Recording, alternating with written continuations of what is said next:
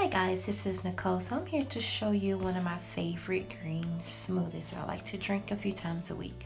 So here we have about 2 cups of fresh pineapples, 2 dates, and also this amazing trio, amazing grass powder, some spirulina, and also my organic mixed greens. You can use whatever greens you prefer.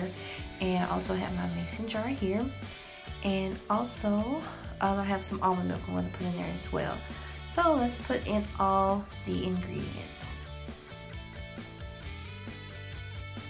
So what I like to do when I'm making my smoothies, I like to add my greens at the bottom first to make sure that the blender blend them very well, that you can't even taste them really in the smoothie.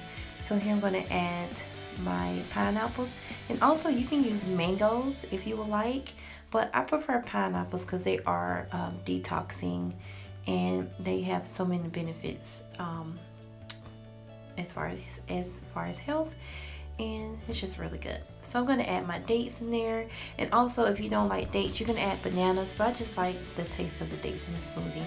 And here I'm going to add my powders on the top. And when you're adding like protein powders and green powders such as what I'm adding, always add them last. That way they'll get blended into the smoothie, because if you add them at the bottom sometimes it can clump up, so just remember that. So I'm going to add my almond milk in last, and you can use whatever milk you have, and if you do eat dairy and drink dairy, you can add whole milk or fat-free milk. You can also add yogurt in here if you would like.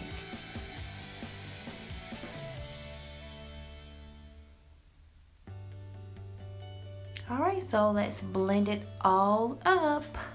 This smoothie is so good. I love it so much. I drink it at least 2 or 3 times a week. Alright, so we're going to pour it up, and I'm going to leave the ingredients in the description box to show you what the exact measurements I use. And this made about 32 ounces, but this is a 28-ounce glass. And here you go, that's it. And this smoothie was great. Thank you so much guys for watching. See you in the next video. Peace out.